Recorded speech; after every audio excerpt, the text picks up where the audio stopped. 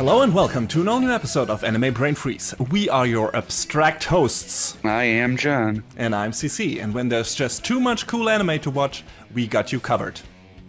Today everything comes full circle here on Anime Brain Freeze. First I'll talk about the latest mind-bending artsy output from writer/director Kunihiko Ikuhara, Sarazanmai. A series about circles, balls, and the adventures of three Kappa boys in their search for human connection. And then we will go back to the very beginning of our little podcast by talking about the second season of the first show we ever reviewed, One Punch Man. Can the second season hold a candle to its predecessor? Well, stay tuned to find out. But first, sadly, we have to cover some bad news in the world of anime that happened last week. Yeah, so, last Thursday morning, a tragic event occurred in Kyoto, Japan, where 34 people working at Kyoto Animation lost their lives in a senseless act of violence. I want to start by maybe addressing the perpetrator of this crime. I don't have kind words for you. I can only say I don't want to know your name, and I don't want to know why you did what you did. I hope that you gain no infamy from this. I hope that you aren't put to death. I hope that you're left to rot in your jail cell and that you fade from history and are forgotten. That out of the way, because I don't want to focus on the bad. I want to focus on the good. Yes. But it's hard to, focus on the good without first addressing what did happen, because what happened last week is nothing short of appalling. Yeah, it's a tragedy. And I think a lot of other people have stated better than what I personally can what an incredible loss this is, because in addition to the human cost, nearly all of the work at Kyoto Animation Studio 1 was lost. Anything that was in progress or from past works, basically an entire living archive was lost to this egregious act. People and the work they did, the stuff they created, like basically part of their lives were just eradicated. It's a nightmare. I mean, for either of us who are an ocean or a giant landmass, because we both live in different parts of the world, away from this incident, it feels weird to describe how heartbroken I feel about this. I'm sure you do as well. Sure. Because KyoAni's works, no matter how fantastical or whimsical they are, always have this profound human element to them.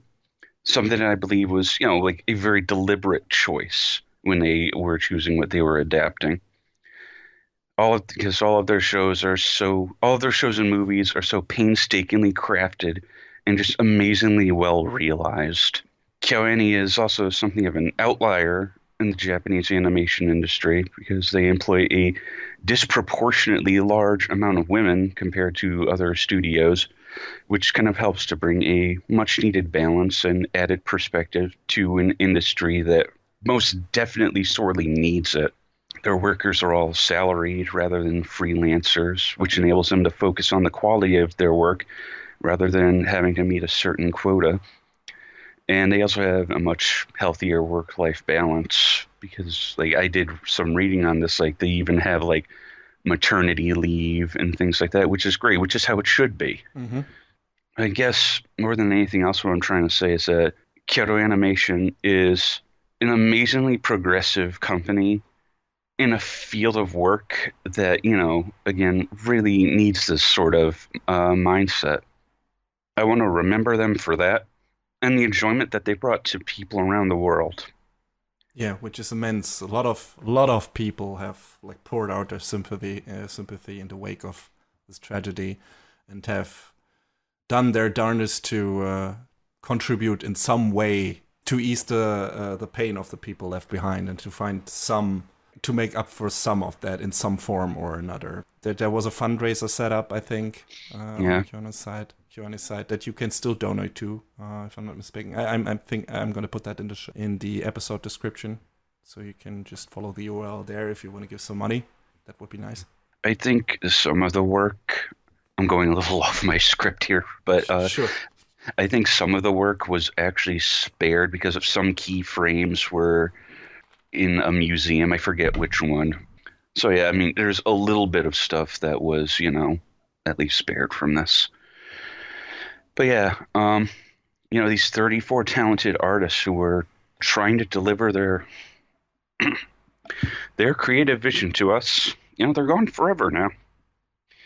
The legacy of those who remain is in tatters. But, rather than being sad about that, it's important to celebrate their achievements and their creations.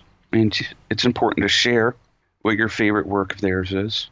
And it's important to keep everything that encompasses what KyoAni is in your hearts. There are other bigger, more prestigious Anitubers than us, like, for instance, Gigik and Jeff Thu, who have said that anime is something that crosses barriers like borders, cultures, and language. And I want to, echo that here because KyoAni's enduring body of work is most certainly a testament to that sentiment. And I guess to close out my piece, I want to say, if you feel like this has affected you in any way, CC just said, there are different ways you can donate. Sentai Filmworks, who are ostensibly KyoAni West, set up a GoFundMe that you can donate to. Last I looked at, it was edging up on $2.5 million, which is great. That's amazing. You can donate to them directly. They put up donation info on their website, and some people have taken to translating it. I'm going to try and find that translated info and pass it along to you so you can put it in the description. There's even a page they have on their site where you can buy super high quality digital prints, like 4K high quality, that are beautiful. I bought a few of them myself. And that goes, again, directly into their pockets as well. You can also support them by watching an episode or two of their shows or one of their movies on a legal streaming site. You buy their Blu-rays or DVDs. I went to Sentai Filmworks site and bought a few things myself to add to my collection. But, that's just a few of the ways you can honor and support them, and I think it's important to do so. Yeah, go celebrate the stuff KyoAni put out. We had reviewed like 2 shows of theirs on our podcast that we both really much enjoyed. Sound Euphonium and Dragon Maid. And if you want anything to know where to start, those are good places to start. Those are good places to start. And I think you'll at least enjoy some of that. And maybe this helps you realize what an incredible loss this is. And we don't want to reduce those people and the lives lost just to their work. That's not our intention. We just want to express how we were able to connect to those people through their creative output, which makes the loss of lives and the loss of those people makes it feel closer than it often is during those kinds of tragedies, because there are many people dying all over the world every day and horrible things happening. And a lot of those that you hear on the news and you're just like, well, that's another shit day down the drain. And then you put that past you and you blend it out. And that's okay, because you have to go on with your own lives, right? You can't just linger on every tragedy that's happening in the world, because it will break you eventually if you try to put your entire pour your entire empathy into that. But in cases like that where you have not personally met these kinds of people, because the people you personally meet are always inherently more tragic to you when they're lost, that just can't be helped. That is an emotional baseline and emotional truth. But when you have connected to these people, be it only by proxy through their work and their creative output, because a lot of, maybe not all of them, but a lot of creative people pour their heart and soul into their work, or you can at least find a bit of their person, of their soul in their work. And if you have watched that stuff, if you watch KyoAni's stuff, you can already tell there's a lot of passion behind that, a lot of talent, a lot of heart and soul in those works. And that makes you help feel and realize more what has happened here and what has been lost than maybe in some other cases. So yeah, that's why we wanted to talk about this. That's why we want to bring this forth. We don't really want to go into the details of anything like John said. If you're interested in that, there are enough news sites that cover that. We just wanted to talk about this from an emotional standpoint and what this means to us and how we feel about that, because that's all we can do besides, contributing to the fundraiser and trying to help out in ways. But yeah, that's something horrible, something truly tragic that happened here. And the repercussions of this will be felt for a long time to come in the anime, not only in the anime community, but definitely in the anime community. Yeah, and we hope that Kyoto Ani and everyone involved in this can in some way or another recover from this and get past this this horrible thing.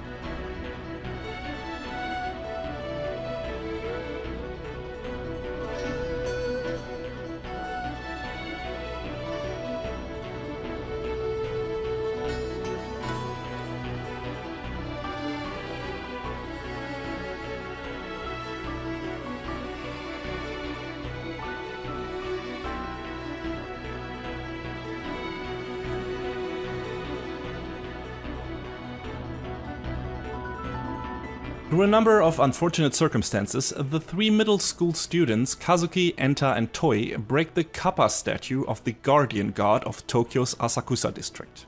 The self-proclaimed prince of the Kappa kingdom, introducing himself by the name of Kappi, is so enraged by this that he forcefully takes away the three boys' shirikodama, a mythical organ that is part of the makeup of a human soul. After losing their shirikodama, the boys are transformed into Kappa themselves. Kappi tells them the only way to return to their previous lives is to steal some shirikodama themselves from the bodies of so-called Kappa zombies. After obtaining and refining the mystic spheres, Kappi can transform the shirikodama into dishes of hope that are able to grant any wish. But to refine the shirikodama, the three boys have to perform the Sarazanmai, a link of mind and soul that might expose secrets to each other that the trio would rather keep to themselves. But who is creating the Kappa zombies in the first place? Will the boys be able to gather enough dishes of hope to satisfy their personal desires? And can they form a connection strong enough to withstand the strain the secrets revealed by the Sarazanmai are putting on their relationship? So, Sarazanmai is, like I already alluded to in the intro, is the brainchild of writer and director Kunihiko Ikuhara. Besides this TV series, he has also wrote a one-volume spin-off manga and a Sarazanmai light novel. Now, if you haven't heard his name before, although I think we have mentioned him, at least in passing before, he made his... Pretty sure we have, yeah. Yeah, but he made his big splash as a director on Sailor Moon up until its fourth series, Super S, I think. So he did normal Sailor Moon, Sailor Moon R, the R movie as well, I think, Sailor Moon S and Super S. At least as a director, sometimes also as a serious composer, I think, and storyboard artist. But his most prolific work came probably after that in the form of Revolutionary Girl Utena, the series and the movie, which is still heralded as one of those transformative anime works, like in the same vein as Neon Genesis Evangelion, I guess, especially for young girls who watched it while growing up.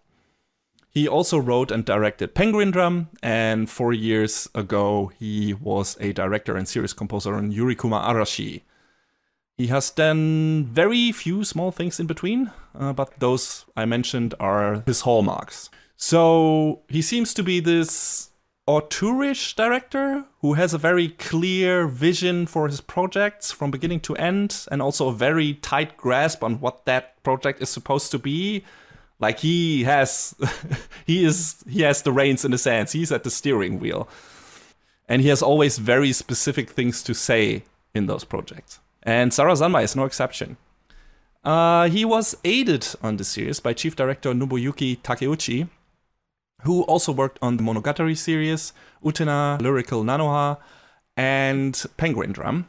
And also he had a co-writer on this show in the form of Teruko Utsumi, who also worked on the production of Princess Jellyfish and Durarara and wrote scripts for Kakegurui, Dance with the Devils, and Sheer Boys. The music is done by Yukari Hashimoto, who also worked on Toradora, Osomatsu-san, and of course Penguin Drum and Yurikuma Arashi again, so also an Ikuhara familiar at this point. And this series was animated by Studio Mappa, which we have already mentioned in our previous episode when talking about Dororo. So I won't run down their bio again, which we probably do too often, considering we have long-time listeners who are at this point probably sick of us reciting the production credits of certain studios. But then again, bear with us, because each episode could be a new listener's first episode. So there you go. Suffice to say, this is the best-looking series Mappa have produced ever, in my opinion. This is a super colorful, fluid, snappy-looking production that has a very high and very consistent level of animation quality. Mind you, it's probably also the most cartoony that Mappa ever went. I mean, I don't know about TQ. I assume that it's very cartoony as well. John, you watched that, so... Well, TQ is... The legend is its own beast altogether. Okay. But it's probably more cartoony than something like Dororo or... Yuri on Ice or something, I assume. Well, by virtue of its source material, yes, it is. Okay. Goofy as hell. Sarazanmai is more in that vein. And from what I've seen of their stuff, this is the most cartoony, fun, colorful, varied, and interesting looking stuff they have done. And like I said, it is super consistent from beginning to end. There were passionate people working on this that never phoned it in and apparently had enough time and motivation to realize Ikuhara's vision without taking shortcuts, and that's great. Now, if you have never seen a show of the Ikuhara brand, if you want to call it that, the first episode of this alone will probably weird you the fuck out.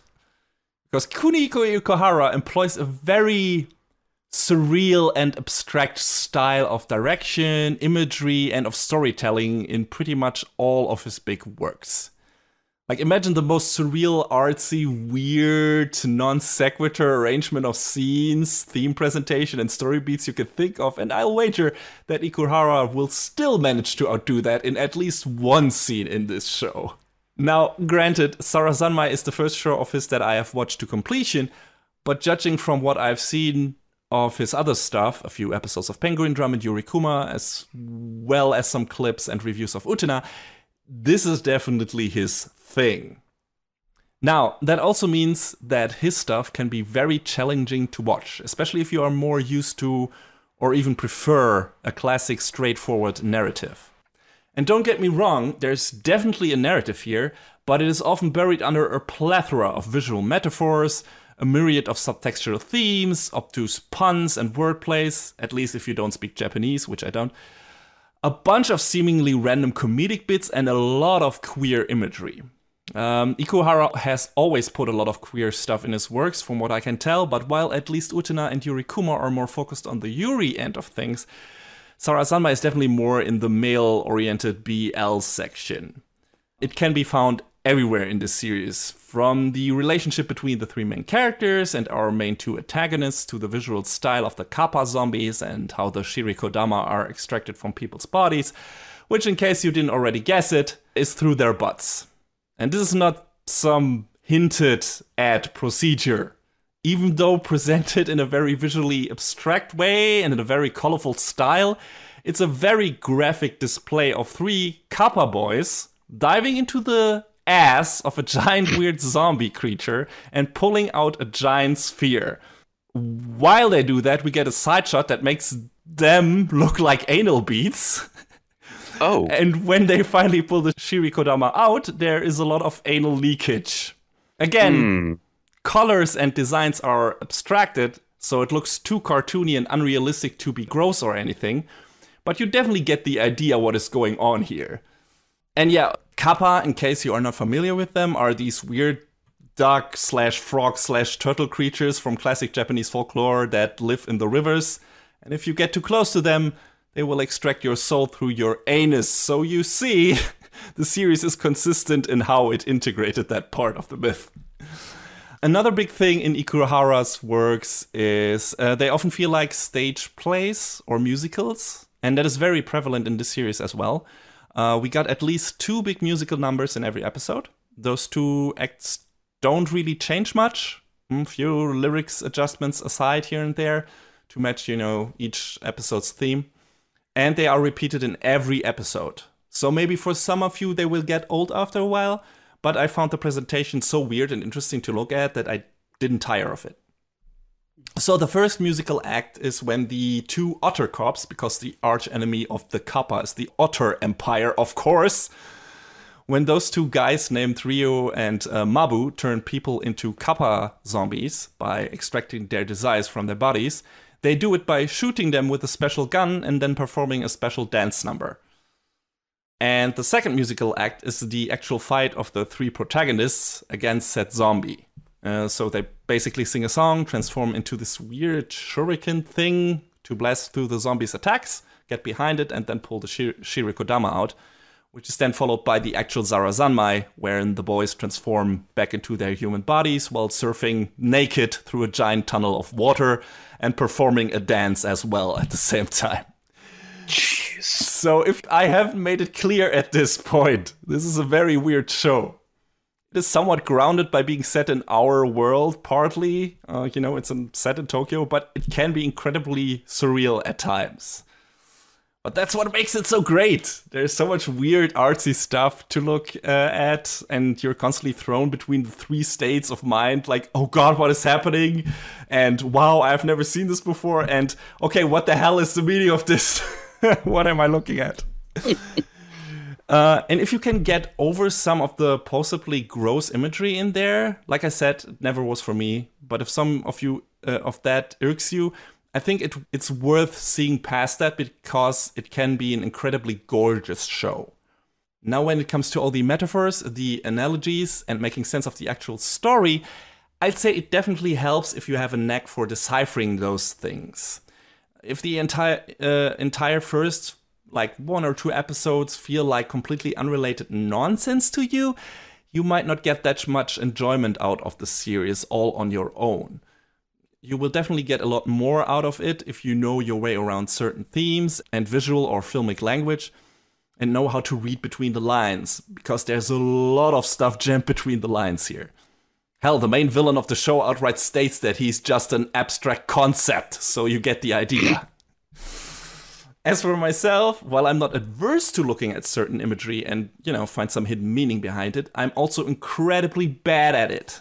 And even then, I gotta say, I really enjoyed the story of Sarazanmai from beginning to end.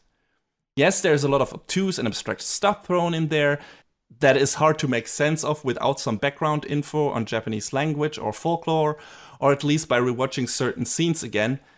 But I think the core themes and story beats of the series are simple and strong enough to form a coherent statement at the end and give you some emotionally rewarding moments throughout the whole show. Regardless, if you are afraid you're missing out on some of the stuff in the show by not being able to see through all the stuff that Ikuhara is throwing at you, there are definitely some reviews out there on the net that go in depth on all the stuff and symbolism that is in that show. I can recommend the episode reviews for the show on ANN. There are only 8. They haven't done all 11. I don't know if the rest is coming, but the first 8 already will fill you in on a lot of stuff that might have gone over your head. So I definitely recommend that. I will link that in the episode description as well. But yeah, without giving too much away, all this show basically is a meditation on human connection. What are the different ways we connect in today's society? What is most important when forming a connection with other people? What are the obstacles? What are the pitfalls? What can destroy a connection? What can force a person out of societal circles or make them exclude themselves from the circles of friends and family? And some of the metaphors used to underline that theme of connection are super obvious. For example, when Kazuki, Enta, and Toi perform the Sarazanmai, a Wi-Fi symbol appears on their heads. The characters often carry around paper boxes with them, bearing the text Kappa Prime, of course. And these boxes are something that Ikuhara loves to use to visualize society's attempt to force us as people to put our desires and wishes, or our whole lives for that matter, into small little boxes and folders that they don't really fit into or belong into, to adhere to societal norms and standards. And we have most of the random pedestrians in the show, like pedestrians on the street, that are unimportant to the story, are just gray, simple silhouettes, like something you might find on a public bathroom stall or something. And I definitely seen that in Penguin Drum before. So, you know, little stuff like that. Each episode title, which are displayed at the end of each episode in this case, begins with the phrase, "I want to connect, but," and then is followed by something that makes immediate sense in relation to each given episode. Like, "I want to connect, but I want to lie. I want to connect, but I can't be forgiven. I want to connect, but you're so far away." So a lot of this stuff is not as heavy or obtuse as you might expect it to be, and is consistent enough for each episode and throughout the series that it even helps you making sense of what is going on in the story and in the characters' minds, even when a lot of the stuff shown on screen is inherently absurd. And I really like that. I think that is a great idea to go about this stuff and to go about telling a story, and it's really different and unusual, and you really don't see it that often, at least not in anime, in my opinion. Now, when it comes to our main trio, they are all very interesting characters by themselves already, but their individual stories become even more interesting when it comes to the connection between each other and their family members. Kazuki, for example, has a little brother that he is struggling to connect to the older he gets and the more he is supposed to adhere to a classic male role model. He even builds a fake social media relationship with his brother Haruka by cross-dressing as the idol of the city, Azumasara, that his brother is a giant fan of. Nothing is gonna go wrong there, of course. And there's also some history between them that later shows you that those endeavors are not entirely altruistic at all from Kazuki's side of things. So yeah, big drama. Enta, on the other hand, is in love with Kazuki, but can neither confess that to his friend nor to himself, really. Instead, his desires make him often linger in daydreams where he imagines him and Kazuki connecting through their favorite hobby, soccer, again, and then becoming fated lovers. And last but not least, there is Toi, who has a giant piece of baggage in his life, also in the form of a brother, his big brother Chikai, who he really loves, but who has become a stone-cold criminal and whose favorite motto is "only bad people survive in this world," which naturally Toi tries to adapt into his own life to connect with his brother, and you can imagine that leads to a plethora of horrible clusterfucks as well. And yeah, all these characters have something incredibly relatable to them. All their problems are very human and heartfelt in nature and plucked straight from reality. They are not always likable, because they make some really bad and selfish decisions throughout the story, but that makes them trying to break out of their own personal vicious cycles so much more emotionally rewarding, in my opinion. I really like this main trio of characters and their journey of connection, self-realization, and self-actualization in this series. Our antagonists don't fare as well, in my opinion. The mystery behind Ryo's and Mabu's relationship is not bad, but they needed some extra standalone episodes that prominently featured them alone and their issues to make me really connect to their personal story. Kappa and Azumasara are also kind of important to the story in terms of basic plot, but they were mostly in there for comedic purposes, to move the plot along or fill you in on the story and themes by throwing some metaphors at you. There's not much character development to them, if at all, so they are mostly in there as support for the main characters. And yeah, I really don't want to give any more away in terms of where the story and the character development goes, because I think that is the most interesting stuff in the show. But if you need some incentive to make it to the end, I was very happy how the show wrapped up the three main characters' story arcs. It felt consistent, it had a bittersweet and heartwarming note to it, which I always appreciate. And by the end, some interesting and important things have been said that you might very well be able to apply to your own life as well. So it was very rewarding in that regard as well. I would have appreciated it if we had spent a bit more time with each character, especially the antagonists, because it can sometimes feel like the show is rushing from plot point to get where it wants to go and to bring the messages across it wants to bring across. But since the show has only 11 episodes, which is an unusual number, I feel like this was the exact episode number Ikuhara had in mind, and the exact amount of story he wanted to tell, and the exact amount of time he wanted to spend on that story. So who am I to tell him that the series would have profited from a higher episode count? Maybe it wouldn't have. And yeah, I know this is a super short review, kinda, but a lot of the stuff goes into details and spoilers, and that's why I'm keeping it short. I recommend this show to anyone who wants to watch something truly original and different from your standard anime stories, tropes, and visuals, and who is not easily put off by some really weird stuff. In the US, you can watch the show on Crunchyroll or Funimation. In Germany, it's available on Anime On Demand. I think it's definitely worth checking out.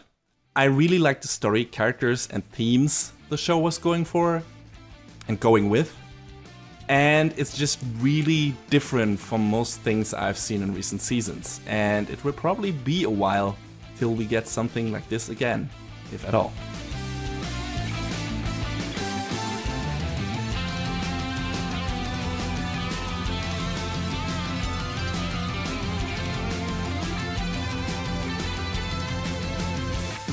All right, so it's time to go back to the past. To the beginning.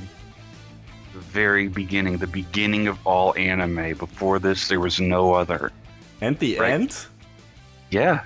The Alpha and the Omega? Well, hopefully not the Omega because, well, we'll talk about it. Mm-hmm. So, yes, we're going back to our very roots to talk about the glorious return of One Punch Man. So, what's One Punch Man about? Of course, it's about Saitama. Saitama is a hero for fun. And only that, no. But Saitama is a young man who, after 3 years of special training, I think was it 100 push-ups, 100 sit-ups, and a 10-kilometer run per day. Yes. Each and every day, he somehow now has this unnatural strength there that he is pretty close to just being invincible. He can beat all of his opponents in one punch. So far, Go on. So far, he has been pretty much invincible. Like, nothing has been able to really even touch him. Like, he didn't... And if they were able to touch him, it was because he didn't put in any effort into evading them or deflecting the attacks or whatever. Like, so far, he's only done normal punches. Yeah. And, just swaying a bit here and there, but not really crazy acrobatics or anything. He doesn't have to. He's just so fucking OP. OP, man. But yeah. Yeah, hey. Man, this is a pun-heavy episode. But yeah, we're gonna go into full spoilers here, because this is a continued series review. Just as a warning. But yeah, John, please continue. What? I mean, I don't know if you already want to go there, or if you want to go a bit more into the story of the second season first. Oh, just the broad strokes overview of the story. Just that in the first season, we saw a little bit of the seer, Madame Shibabawa, in her prediction that, a great calamity is going to befall the planet, And it's slowly starting to come to pass as the incidents with monsters is escalating. And there's the appearance of a man named Garo, who is utterly fascinated by monsters. And he basically He wants to make his presence known to every hero everywhere, that he's the biggest, badass, strongest, mother lover in the land.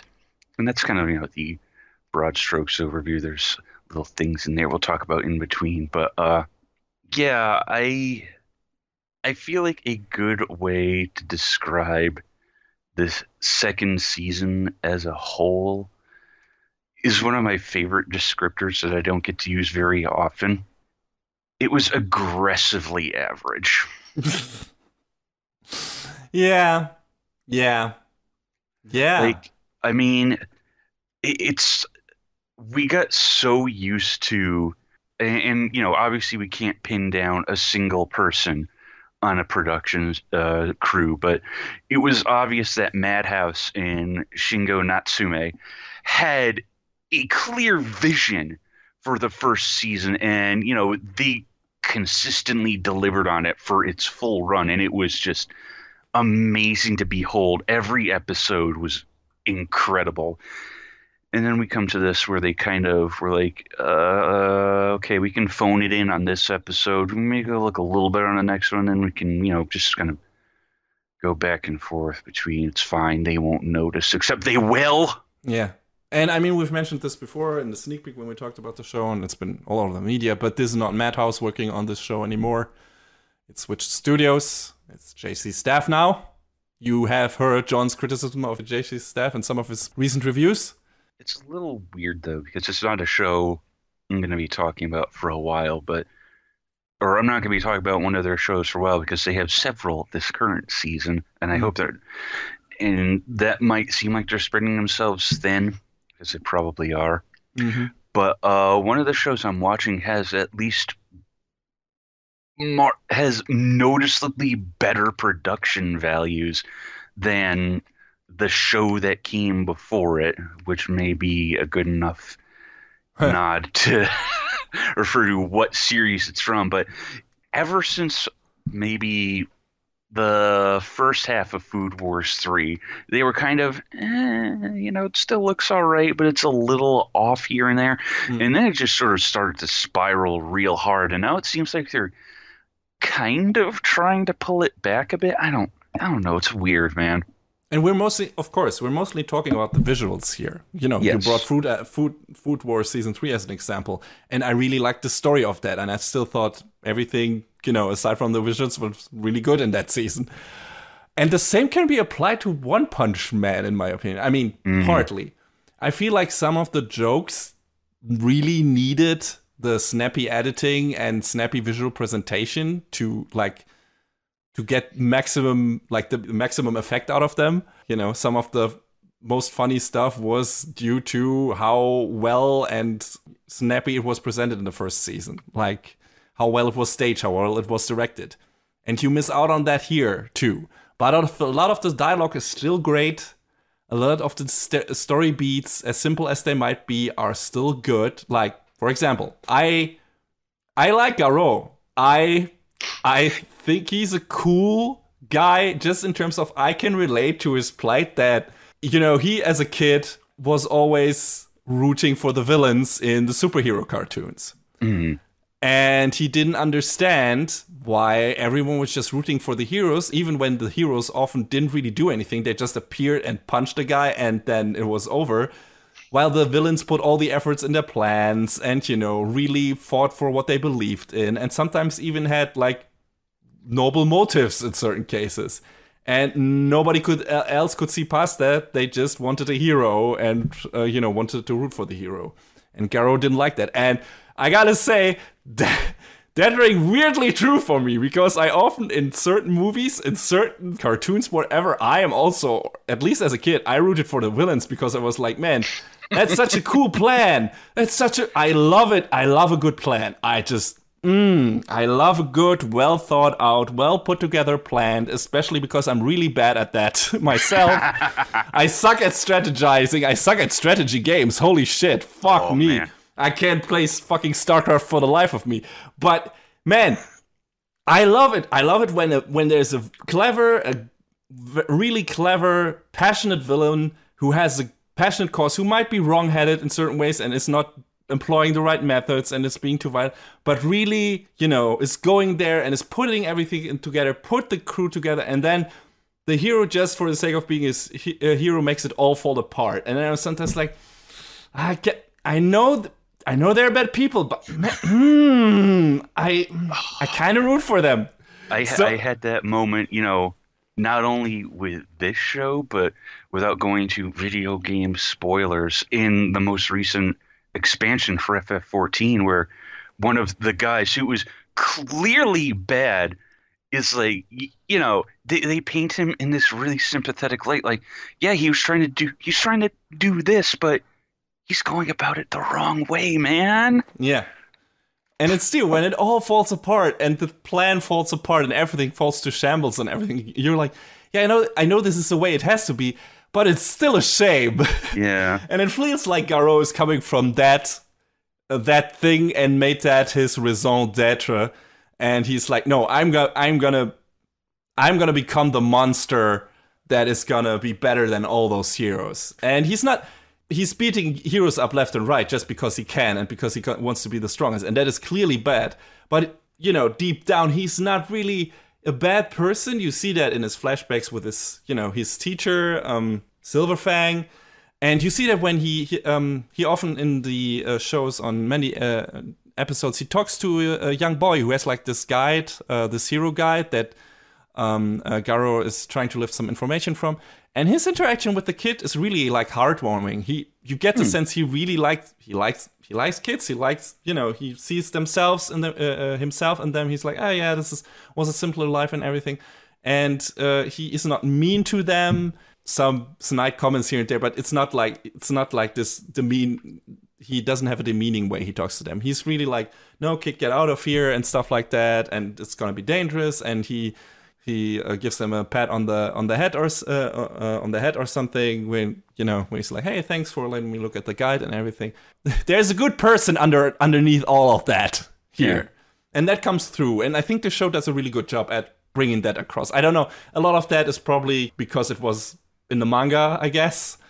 But still, I think JC Staff did a good job at bringing Garou's character across and make us sympathize with him on several occasions. I mean, they, at least kept one of the same writers going from season to season, Tomohiro Suzuki. So okay, right. They were able to, keep that same sort of vision in the writing.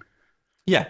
And like I said, a lot of the jokes are also still great, especially when it comes to fun dialogues and Saitama's reaction to certain things, because he still has this great, pretty much unfazable, nonchalant, I kind of don't give a fuck way about reacting to things. Like he does in many cases things that are supposed to be super important and are treated like that by other people. He just either doesn't know about or he doesn't care about, and he has no problems with showing that, and not in an asshole way. Just like, oh, okay, I didn't know that. I don't really care. Until he kind of meets his match with King, as far as video games are concerned. Yes. That is great. Their relationship is fantastic. I love King because he's supposed to be this, the big 7th ranked S-class hero, but he's a fucking loser. He's a fraud. I love it. He's a super fraud. Yeah, he's a fraud. He's like, everybody thinks he's super strong because a lot of villains just run away from him. But the thing is, his special power is he emits a kind of menacing aura. That's why nobody dares to touch him. If they did, they would knock him out in one punch. And I don't mean Saitama would do that, but everyone would do that. Because King is just a guy that can just has this very menacing look. And his fucking King engine, which is just his heart, his heartbeat becomes super fast because he's obviously stressed out and just fucking terrified. But that just works in a way with his superpower that everyone is afraid of him. So that's fantastic. It's just another fantastic spin on heroes in this show. And I love it. It's so good. He's just a nerd, and he just wants to do nerd things. And then, I'm somehow a superhero now. Yeah, he doesn't want to be, but, he also appreciates the benefits that come with that. In terms of, money and everything. So Yeah, but him and Saitama connect, just because, you know, Saitama gets what he is, and King understands what Saitama is, and, you know, they both have a passion for video games. King is just grade A nerd and much better at video games than Saitama is, which I, again, could relate to as well, especially when they played fighting games, which they do a lot, because I have two friends that I played a lot of fighting games with, and they are so much better than me. And sometimes it's hard to keep my cool when I just whittle down their health in the fucking fighting game and just get so close to finally win one of them, and then they fucking kick my ass. And like, fuck, I was so close to winning. No! And this is exactly what happens in this show. In one episode, I was like, Saitama, I feel you, man. I like these guys, but I'm getting really angry right now, and I need to vent. And because of my own shortcomings. Yeah, but it's great. There are a lot of stuff, a lot of relatable stuff in here. A lot of just from all different kinds of characters. You can find aspects of yourself in them, and, you know, aspects of other people in your life. I mean, Saitama doesn't really have to stand still in this series either. He is bummed because he can't grow anymore. You know, we get some more insight. There were some allusions to that in the first season, but this season goes more in depth when it comes to that. He outright says to King, "I'm bummed, I can't grow anymore. I'm already too strong, so my life has become boring and aimless." But he only considered physical strength as the most important trait of a hero. And that's the only thing that he is like really, really good at. In other categories, he might be lacking, so he can improve in that and, you know, evolve. And that is what King tells him, and that is some food for thought that he gives him and helps him look at things differently and, you know, have like this uplifting moment between those two. And Saitama will be like, oh yeah, maybe not everything is like hopeless for me, and maybe not everything is aimless and boring in my life. And, you know, of course, because King is the fraud that he stole this monologue from a fucking manga. Which is also perfect. And I loved it. So yeah, all that stuff, you know, is great. Some of the scenes, definitely, you know, some of the comedic scenes as well would have profited from having more quicker edits and being, you know, having more impactful edits and having more impactful presentation and stuff like that. Being faster, quicker, more snappy, everything like that. But the emotional component, the character development component is still strong in this one. If you were not only into One Punch Man season 1 for the visual panache and the visual candy, but also for the characters and the character development, there's still something in this second season here, and something to enjoy and something to watch the series for, which I was really relieved to find out, because I wasn't sure about that in the beginning, like in the first 2 episodes or something. It's like, is there going to be enough in here? But then, you know, they did the stuff with Garo and the relationship between King and Saitama, and, you know, Genos has some stuff too, who is still the best boy in this. Everything that he does is fucking awesome, and also funny as hell, you know, because he wants to support his sensei, he wants to support Saitama and he does, sometimes he draws the wrong conclusions from certain things, like when Saitama is like, I don't even know why he is depressed, but Genos thinks that's because Saitama is bald. And calls his fucking the doctor that gave him the cyborg parts and like, hey doctor, you talked about these implants recently. Can we do that now? And Saitama's like, no, that's not what this is about. God damn it, Genos. And then when Saitama's at the tournament, because there's an actual fighting tournament in this show, you know, it's shown in trade. I didn't expect it to come to One Punch Man, but it does. Even though, of course, it plays out differently than in any other shonen show as well. But when Saitama wins a fight or something, like the only one getting up and clapping like super hard is fucking Genos. And it's great. I love it. So yeah, all that stuff is good. All that stuff is great. What is not great is, as John said, is the overall visual presentation in the show. Sort of lacking the heart of the first season. And that sort of, you know, makes some... It sort of takes away the impact of certain scenes. I mean, I will say the giant centipede monster that showed up several times, The CG on that looked fine, actually, compared to when you compare it against, everything else that was going on around I it at certain points. That monster looked, really good and intimidating and Jesus. Yeah, I would have mentioned that too. Thanks for doing that. I actually thought the CGI on that was great, and I'm a harsh critic of CG in anime. But the CG on that thing is fantastic. It's super fluid. It doesn't never feels like it's like cut frames unless it needs to. It's just it brings the enormousness of that creature across well, and how it moves and everything feels realistic. It's fantastic. It's great CG. It's really well done. I can't believe I say that. I'm able to say that. But yeah, good stuff. And in general, this might be one of JC Staff's best looking shows, just in terms of pure animation quality on certain episodes. Just what they have done. For example, the fight between Garo and the A-class heroes, pretty much at the end of the show, and later him against Genos, is really cool. Like, there are a lot of cool fucking moments in that, well-animated moments in that scene. Like, in terms of choreography, action choreography, in terms of hand-to-hand combat, in terms of how the heroes do teamwork and employ their specific traits to empower each other and to help each other and to maximize their potential and everything to fight against Garo's like incredible battle prowess.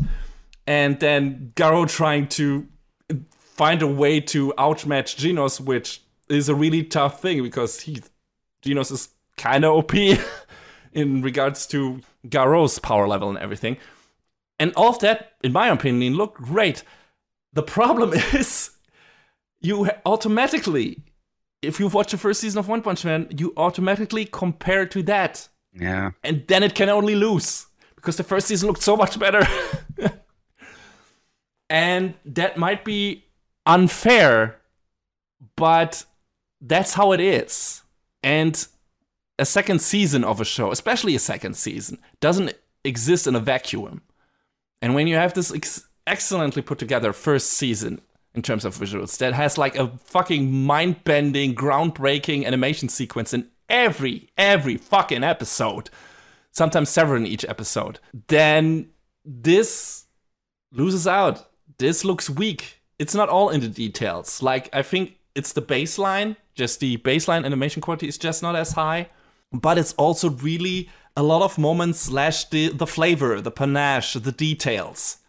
For example, something I really miss that isn't in there anymore are these flashy eye catchers. I don't know if they maybe work out in the streaming, but first season of One Punch Man had that.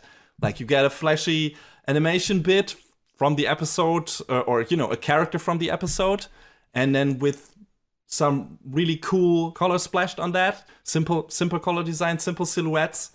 And then after the break, you get the same thing, just with different colors. And I thought that was really cool and really matched like the comic booky feel the show is trying to go for. Yeah, the classic US superhero stuff. That fit really well. That. Yeah, and that's not in the second season. I don't know if that got cut for streaming or whatever. Maybe it's in the TV broadcast. But yeah, it's not in here. And I noticed that. It felt like, okay, this is something that the second season does worse than the first one. And there's so many moments in this show that feel kind of lazy, that feel like either not the maximum amount of effort was put into this, or the people behind the show just were not capable of it, be it of time restrictions or lacking motivation, or just being not as good as the job as the people in the first season. Talent is a thing. And I don't know, maybe there are a lot of newcomers working on this second season when compared to the first one. And you had some more veterans and more, capable people in the first one. I always feel bad when talking about this because I'm not able to draw for the picture for the life of me. I can do stick figures. And that's so criticizing people who do stuff I could never dream of doing always feels like, oh God, yeah, well, But I can criticize it in terms of what I'm seeing and what other people that were also capable of doing things that I could never do, but could then do them even better than the people from the second season in this case. And I think that's a valid argument and a valid attack angle when it comes to criticism. And yeah, that's what I'm going for here. Because on its own, if the first season was done by this crew, by this second season crew, I think nobody would have complained about the second season. I think people would have probably liked the first season, would have said, hey, this is a really good shonen action show with some really funny scenes, cool characters, everything. It's really cool. Like, I'm gonna keep watching this. People would have done that, definitely. I think it would maybe not have had such a giant ass mass appeal as the first season did, but it would have found a lot of fans, and a lot of people would have said, this is a great looking show. But the first season looking like it did, and the season 2 looking like it does, it feels like a step down. And that is sad, because like I said, there's enough in the second season that is really fun. And I think you, I don't know, John, what is your overall feeling on the show? Did you get, at the end of the show, did you feel like, okay, yeah, this was a worthwhile watch? The visual stuff was definitely not on the level of the first season, but they did what they could, or it felt like maybe they did what they could, what they were capable of in most cases. And there's some enjoyable scenes in there. And, you know, the writing holds it over water for most of the time. Or did you feel like, no, this was so lacking in certain parts that it just, like, took me out of the episode?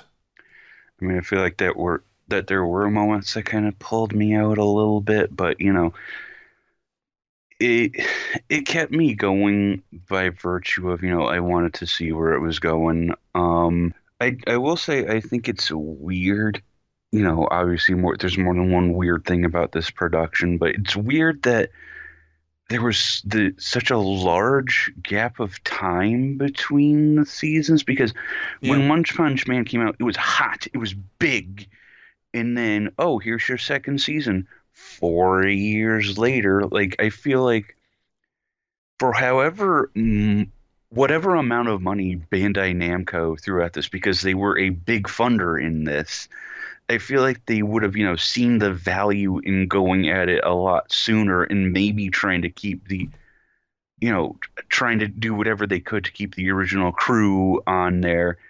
But I don't know if they just went with, like, the lowest bidder or something. You know, these are details we'll probably never know, or we'll find out in like 10, 15, 20 years. Someone will, you know, feel, yeah, now's the time to talk about it. But like you've been saying, the writing is there, and that's what kept me going. But just the disconnect between the visuals sometimes. But, you know, I will say it was apparent they saved their budget for the final episode, because damn. Yeah, definitely. They put their all into that one. The thing is, the final episode looks like every episode of season 1 looked.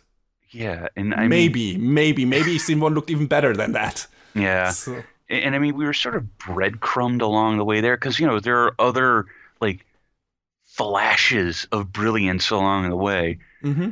And then I don't really know, going to the ending of this season, if they really earned the right to tease a third season the way they did. Because, you know, I would really hope that if JC staff are still working on it, if indeed it does get another season in 4, 6, 10 years, if they're willing to put in a bit more of an effort, or if, you know, Bandai Namco looks at it and says, yeah, maybe we should shop around a bit more instead. You know, again, we won't know the business side decisions on that for a long while. So, and maybe they get part of the original crew back from season 1, because they are not occupied with other stuff. I mean, you said you were wondering why they waited so long, and there are many reasons that could be the case. I mean, maybe the source material hadn't progressed far enough, and they were just out of material and saying, okay, we're going to wait a while. And when they had enough, you know, the original crew wasn't available, and they were like, okay, we're going to wait a bit. And, you know, then they couldn't make it work. And then they decided, no, we're gonna kick this into motion, because otherwise, like you said, this brand is going to lose more popularity and nobody is going to watch this anymore, which is what happened to Attack on Titan. Like, they waited an incredibly long time between first and second season as well there, because the manga was had not progressed far enough. And Attack on Titan first season was a fucking phenomenon. Like, that shit was everywhere, just like One Punch Man. And I mean, Isayama said in so many words, I don't want filler in the anime. Yes. Which I commend. That's great. And then he also made cuts to his own work to make the show, more digestible, which again is great, that he had that creative input. Yes. But, and we haven't really touched on it yet, but we're going to maybe run across the same problem with Attack on Titan, where it may end up in other hands other than Wit Studio. Maybe, yes. And the apparent problem, what already happened to Attack on Titan, was that its popularity waned. Like, not nearly as many people watched the second season as the first season. Like, people just forgot that existed and didn't pay attention anymore, or they didn't care anymore. And that's what happened. And I'm pretty sure that the people behind funding One Punch Man, the anime adaptation, at some point were like, we must do something with this franchise now, or it's gonna... We will not be able to make enough money with it anymore. So that's probably, or I wonder if that's the case, but I can assume that this might have been the case why that thing was maybe rushed into production at this point. Why they didn't wait for Shingo Natsume to be free again, why they didn't wait for the other people to not be occupied with other stuff. They needed One Punch Man Season 2 to exist now, and they were willing to compromise. I think that was a bad decision. Putting another year between... We have waited so long. Putting another year between Season 1 and Season 2 wouldn't have mattered if Season 2 would have looked like Season 1 did. Enough people would have been on board. I don't think it would have mattered in the long run. And I think more people would have been happy with that. Because that show, second season, got a lot of negative buzz before it aired even.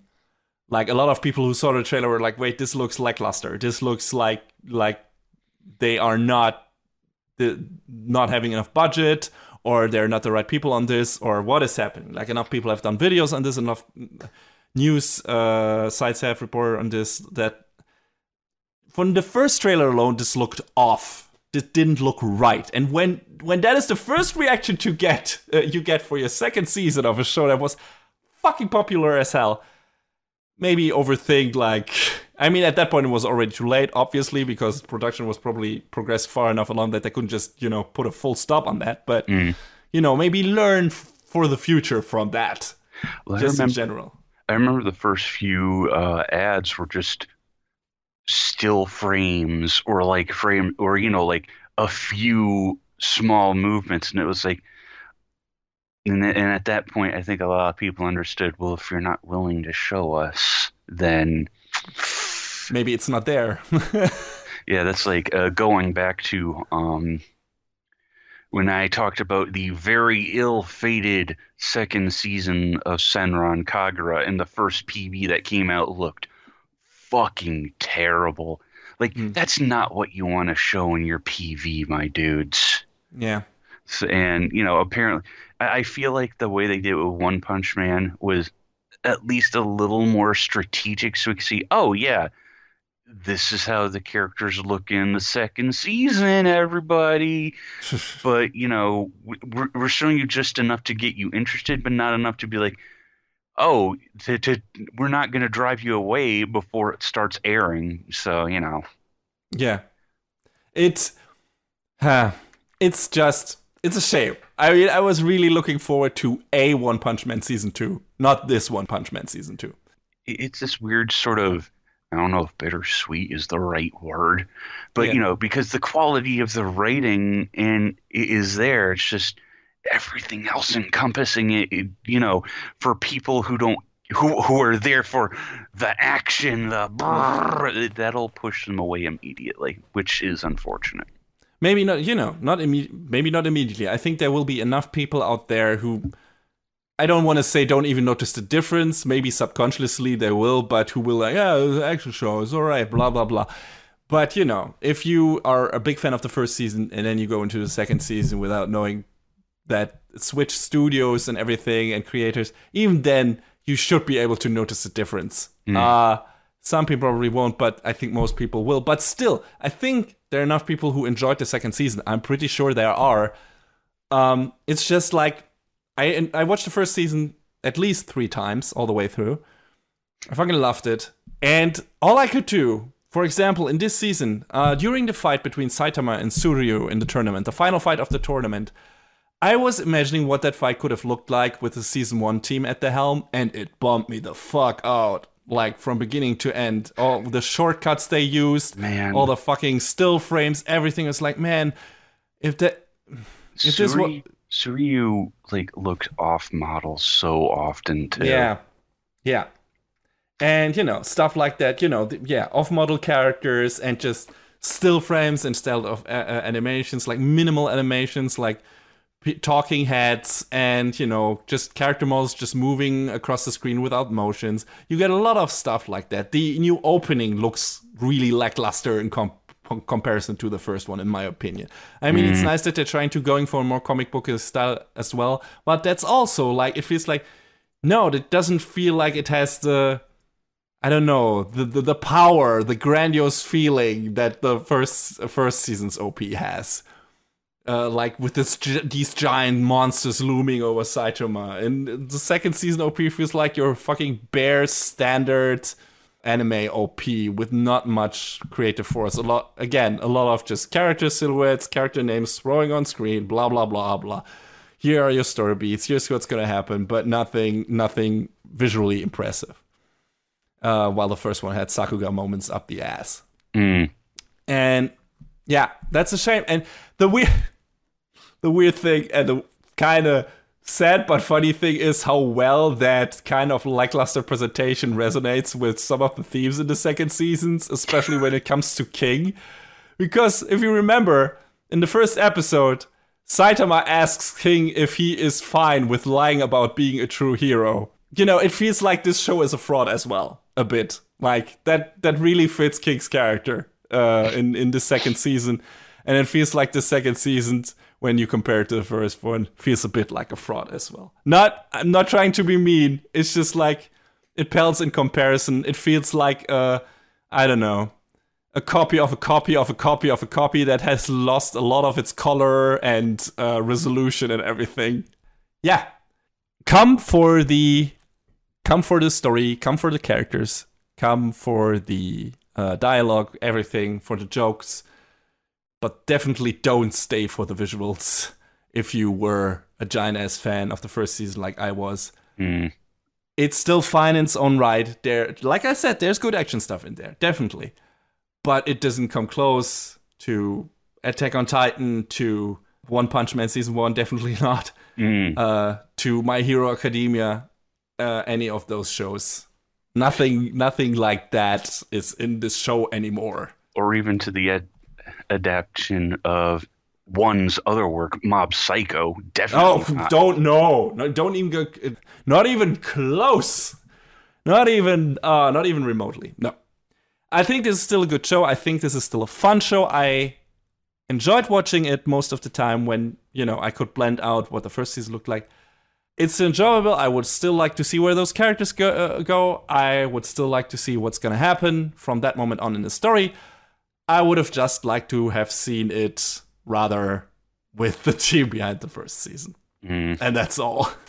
If you're still inclined to check out the second season, and, there's moments worth checking it out for. I think we can agree on that. You can watch it on Hulu. You can watch it on Viz's website, apparently. Depending on where you are in the world, apparently you can watch it on Crunchyroll, just not in America.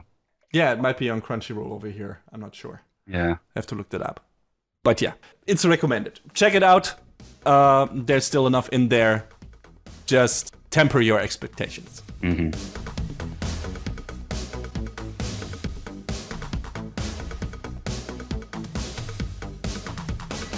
And that is a wrap on the 78th episode of Anime Brain Freeze. All the music in our show is from the Double Dragon Neon soundtrack by the amazing Jack Kaufman. Please go to viit.bandcamp.com and check out his awesome work. Our show is available on most of the popular podcast services, but it's always worth visiting animebrainfreeze.com for our review index and more.